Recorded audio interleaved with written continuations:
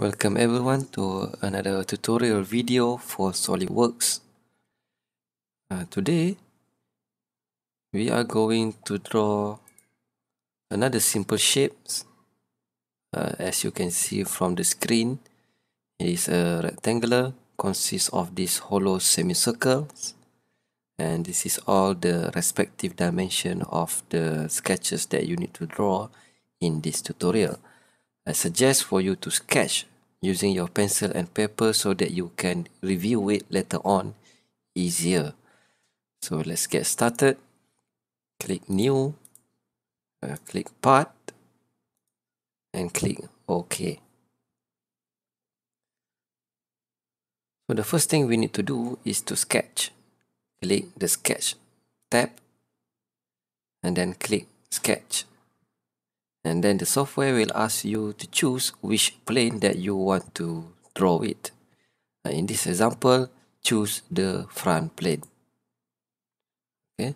Once you do that, click this line tool, and we are going to start our sketches from the base or from the bottom because it is much easier. Always start your sketches from the easiest part. So once you select the insert line task, click at the intersection of this red arrow over here, and then go to the right and then click again to complete a line, and then press escape, and then click this line. You can change the parameter of this line. In this case, we want it to be 300, and then press enter. Click this fit preview so that this line will be displayed 100% on your screen. The next step is to draw this vertical line from each of the end of these horizontal lines. Click this over here and then click again, going upwards. Make sure the angle is 90 degrees. The length of the distance doesn't really matter because we can change it after this. So just draw the vertical line first. Once you do that, click this vertical line and then change it to 200 and then press enter. Followed by the second vertical lines, select, and the parameters will be highlighted. Using your keyboard, change it to 200 and press enter. And then the next step is to make sure that all of these are being shown clearly in your screen. Click this fit preview. And then click line to the right, press escape, change it to 50, click OK, pick another line, going downwards, and this time is 40, enter, and press escape. Similar to the opposite side, click to where the line should start to somewhere over here, and then you can see that you need to press escape so that you can change the parameter of this line. In this case, it is 50. Okay, followed by another line. So in this case, you can see that the blue dotted line indicated that this is the same length compared to this one. So just continue doing the line, and in this case, just make a straight line and then press escape. So the thing that we miss is the hollow circle at the center over here. So by using this circle button, click the circle type is the first one, and then bring your cursor on this line over here, and this small rectangle indicate the center of this horizontal line. Click over here and then make a circle. You can see that we can still change the parameter of this circle, which is in this case 50. Press OK.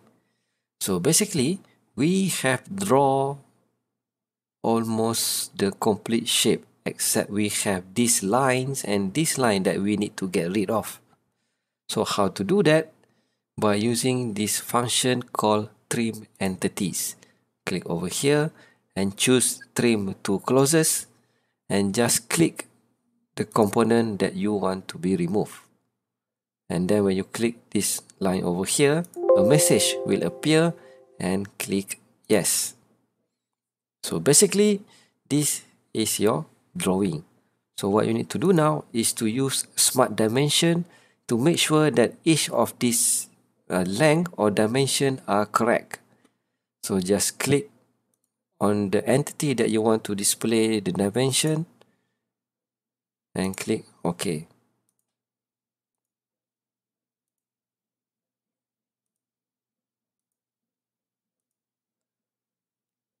So 40 is around here.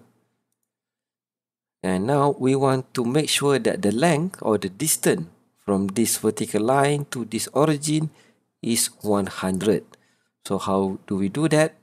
Click on this line and then click again on the origin of this circle. So put it over here and OK. Last but not least is the radius of this hollow circle. Just click on the curve over here and the software will create you the dimension. And OK. So once we've done that, now we need to convert these sketches into a 3D body. So how do we do that? It's very simple. Just click this features tab and then click extruded boss or base function. As you can see, this is the preview of your 3D body. You can change the thickness according to your needs. In this case, we leave it as 50. So just click OK. Again, if you want to change the colors, click on this small ball over here and just choose the color that you prefer. In this case, I would prefer green, maybe. Okay, then click OK. Of course, by using your mouse, if you click the scroll button, you can play around or you can rotate your 3D body to whichever perspective that you want to see. But let's say once you do that, you want to return back to its original view, just click this view option at the top and choose isometric. This one is isometric. How do I know this one is isometric? Because when you click it, it will show isometric over here. So I think that's it is for our example in this video. I hope that you learned something in my video, and as usual, goodbye.